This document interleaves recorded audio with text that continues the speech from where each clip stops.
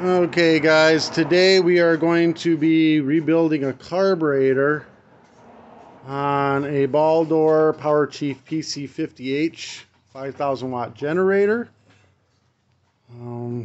Is a Honda gx270 9 horsepower motor. First thing we're going to do is take the air filter assembly off. I've already done that. It's a wing nut. Take the cover off. Another wing nut. Take the air filter off. No big deal. Pretty simple. Easy peasy. Alright. So now we've got a 10 millimeter here. 10 millimeter here. And there's another one back up in here. 10 millimeter right there. It's on top of your air filter. Take those three 10 millimeters off.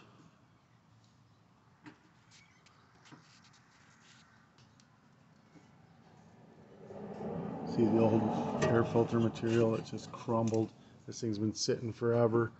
The customer brought it in, it was frozen solid. The video before this I did the repair on, it being frozen solid. In the description below I'll have all the parts you'll need for this carburetor job. There's a full tune-up kit that I'll put in there. It's got everything you'll ever need for this: recoil, coil, carburetor, spark plug, air filters. It's got a pile of everything in there. Super cheap. Alright, so now take those three 10 millimeters off.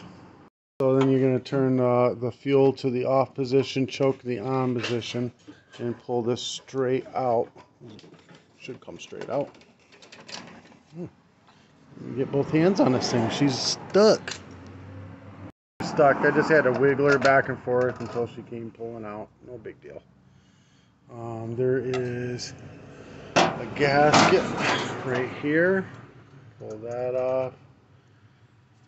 Choke arm. Pull it off. Just pull straight up. Alright. Now we're going to go ahead and pull the fuel line and drain all the gas. Just drain all the gas out. You're going to want to clean the gas tank. Once you're done draining the gas out, pull the carburetor out to about this far. You see where the studs, it comes out to about this far, and then you can turn the throttle all the way up and push this straight up. Right, so we get that throttle off. This comes straight out, and now we can rebuild the carburetor. Let me get this out of the way.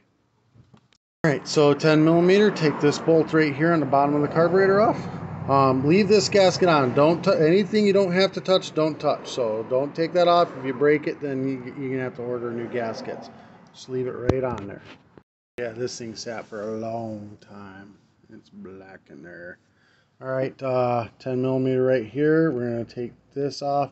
If this strips out, you can use a pair of pliers, but I wouldn't even mess with it. If it strips, don't even bother with it. We'll rinse through this side and through where the needle goes. We'll just rinse it out until it's good and cleaned out. Alright, and we're gonna go ahead and pull this pin right here out. You're gonna pull the float out. See it's kind of sticking. So what we're gonna do is just even pressure. Don't try to force it, just even pressure. It'll eventually give. It's going. There we go. All tarred up and stuck. We're going to be cleaning the crap out of this stuff. Alright. Now, we're going to go ahead and take the idle screw out. We're trying to get to this piece here. This is idle circuit jet. So we're going to take this idle screw out. It's Phillips head or a flathead. And we're going to pop this plastic piece here off. Get it out of the way. And this is the jet, the idle jet. Just going to get the screwdriver in there. Oh! And we're going to break it by throwing it all over the place. Alright. It's easier with two hands when I'm trying to show you. But you just get it in there and you pry it and it'll come out. I'm going to need to hold the carburetor. Just popped right up and pops right out. So that's a jet inside that. It's actually all tarred up and solid. It's supposed to be a hole. So if you didn't pull that out and clean it, it would surge like crazy. Now we're going to go ahead and pull the main jet out. We're going to try to. If this doesn't come out, we're going to clean it while it's in there. If it tries to strip or whatever. But we're going to try to get that out. I'm going to get a flathead screwdriver that's narrow enough to fit in there. This is like a 6-in-1 type of deal, but it's only 2-in-1. 3, maybe 1. But you're going to get that flathead in there. If you don't have one like that that'll fit in, just take your number 2 flathead screwdriver and then grind this side off and grind this side off to make it square instead of stepping out like that. That way it'll fit right in. See, it wants to fit in there. So you just got to take the sides down to where it fits in, and this will work amazingly. So I'm going to try to get this thing to pop out. Unfortunately, this jet will not come out. So it doesn't matter. I boil it out with acid. This is 14 karat testing solution for 14 karat gold. It's got the green top. I've tried all the different kinds. This is the best one. I've tried making my own acid. You gotta be careful because, you know, too much muriatic and it'll melt the aluminum. Too much sulfuric and it'll eat the brass jet out. I've tried everything. I've made all the mistakes. This stuff works the best. I'll put it in the description. Super cheap. One bottle will do 50 carburetors. Super cheap on Amazon. So just click the link in the description and that'll give you what you need. So you're going to put a drop or 2 in the main jet.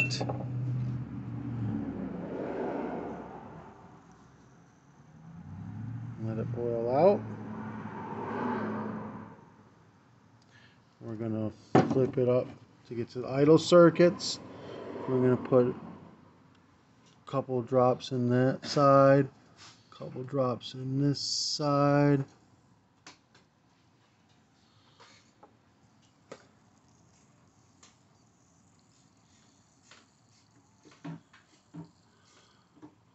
We're going to use carb cleaner. I kicked it onto the floor just a minute ago. And we're going to slowly rinse this out.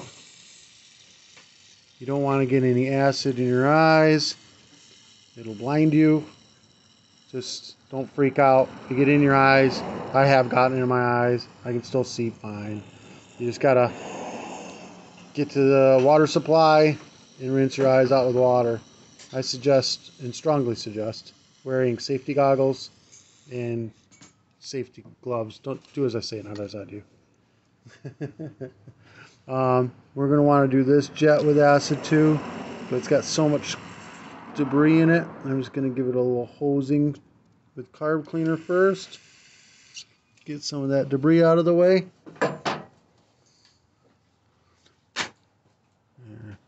Then we'll put a drop of acid in it. Some of them have a little brass jet in it. This one looks like it does not. But we're going to put some acid in it anyways. I'm gonna take and spray very hard through all these holes, these 3 holes here. Spray really hard. I'm gonna have to use 2 hands, so I'm gonna pause it.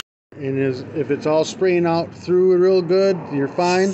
Then we're just gonna go ahead and rinse off the rest of the carburetor. Get all that tar. We're gonna get all the tar out of this thing. You may have to rub spots with the finger or a brush or something. We're going to give everything else a pre-soak. We're going to get this carb cleaned up really good. Alright, once you've got everything cleaned out, it's time for reassembly. We're going to go ahead, see if I can get this to balance somewhere. I need 2 hands, or there, that'll work. So we're going to put this float, the needle valve stay in it. I didn't even take the needle valve out. I just take the rubber tip and rub it in circular motion on my pants and make sure that the tip is nice and clean. Do a lot of rinsing with carb cleaner. Alright, that's all the way in. We're going to take the pin. Oh, try not to lose parts. We're going to stick this pin through. I'm going to need 2 hands because I have to line this up and get the pin through at the same time. Alright, let me go ahead and do that. Clean the bowl out. Put it back on. 10 millimeter, tighten it down. Bowl, scraped it out as good as we could. Notice I never took the bowl seal out. I just left it there. Sometimes you pop these off, the bowl seal will stay on the bowl. Just leave it there if you can. You know, the less you mess with, the less it expands, you know, stuff like that. So this drain, we're going to have point away from this guy here. So we're going to put it on like that. And then we're going to tighten the bolt down. Make sure you got that little red gasket on it. Oh, bolt. It's dirty still. I rub it on my pants. You can use whatever you need. This is going to need a little bit more. That's real thick tar. We're going to rinse it out with carb cleaner and rub it off, clean it off. Get it nice and clean. If you leave that tar bubble on there, what happens when you screw this in, it's right at that jet. The fresh gas will loosen it up and then it'll suck right into the jet. And it's screwed. Alright, so tighten that bolt right on now. That'll tighten your bowl right down. 10 millimeter. This is the idle jet. Spray through it really good. Make sure it sprays out these holes here. Sprays out of them. Sprays through, everything sprays through good. You're going to pop it back in. There's a flat spot. You're going to line it up with that wall.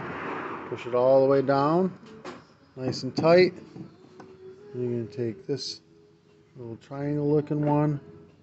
Put it on top. Make sure it's all pushed down and tight. Like that. Nice and tight. And we're going to get the idle screw. And this is a generator, doesn't much matter where the idle screw is, but if you do have an idle setting on whatever piece of equipment you're using that's got this, you're going to screw this all the way in tight, bring your machine to idle, it'll be idle and high, and you'll turn this out counterclockwise until you get to a good idle spot for this. For this application, we're going to put it at the halfway part, at the halfway mark. Alright, now we already drained all the gas out. I took an air hose to the gas tank and blew all of it out to make sure everything was blowing out. But if you have to, you can stick a rag in the gas tank. Just leave the tip of the rag out like this much and let it soak up all whatever's left in there. You don't want any water or anything in there. And pull the rag out, wring it out, and do it again, do it again, do it again until the tank's completely dry. Alright. Now we're going to go ahead and start putting this carburetor back on. The gasket's still good on the back. We never messed with it. Make sure there's a gasket between your engine and your carburetor. Very important. It will surge like crazy if there isn't. We are going to have this out where the studs are, you know, like that. We are going to put this guy back in. It just sits in there and goes straight down. This spring hooks up right in here. Alright, and this got to go straight down. It's wanting to go, but it isn't going yet. There it is, it went in. You don't want to pull on this too hard or you'll pull the governor loose. So you really want to be gentle on this, don't pull it too hard. Alright, we got that in. Let's go ahead and put our fuel line back on. Further, dump some gas in there. Make sure the fuel is this direction. That is fuel on. We want to make sure that no gas comes out of this mouth. Now, we did just boil everything out with the acid, so it's very clean, but it's also very dry. So sometimes the needle valve will stick open and this will leak. All you do is take your ratchet and you just tap the bottom bolt. And all of a sudden it'll stop dripping. It'll just boop. And you'll know that it's okay. So if it does leak, just tap that a few times, get it to stop dripping, and you're set. This one didn't even drip or nothing, it's fine. Alright, so then we're going to go ahead and put our choke arm, where do I put that? Put our choke arm on. It's got that metal rod, and the hole goes like this. The rod sits in that. And it sits on that hole. Make sure that it's working. We're going to have them both facing this way. And then we're going to take this Make sure that this hole is pointing up like this. Put it on. Then we got this guy. See, the hose came out this side. It goes right in that valve cover. If it comes out the other way, it'll go back onto, you know, that nipple. No big deal.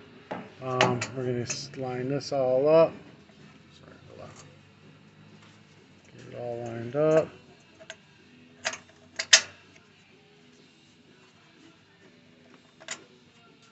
I think I've got the choke.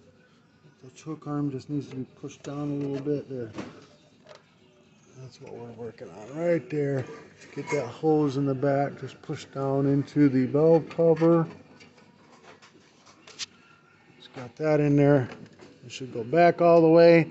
Now we're going to take the two 10mm nuts, put them on nice and tight, and then you got the 10mm bolt that goes back up there. We want to put the 10mm bolt in as well.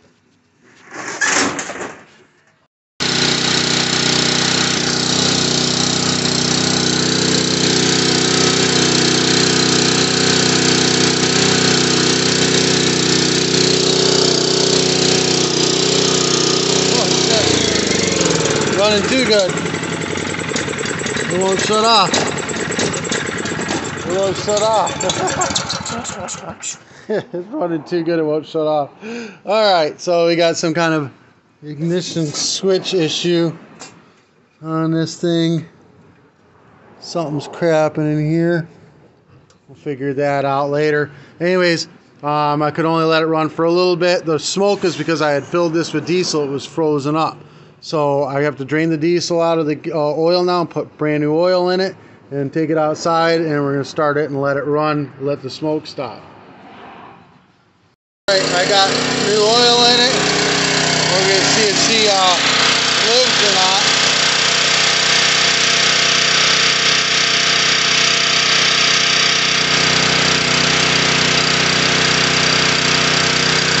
Looks like the smoke is stopping. Come back here in a minute.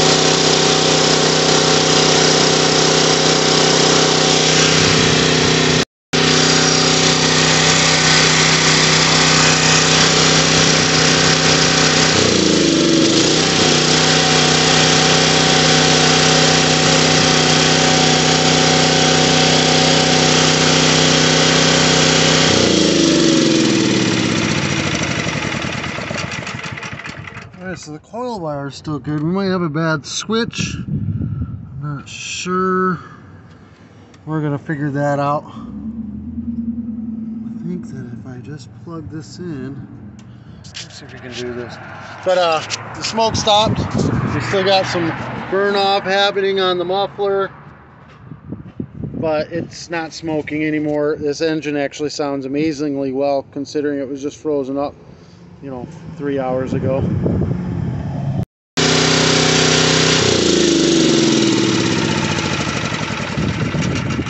So I think it was just a bad tip over switch, tip over sensor, because I hooked it up without it.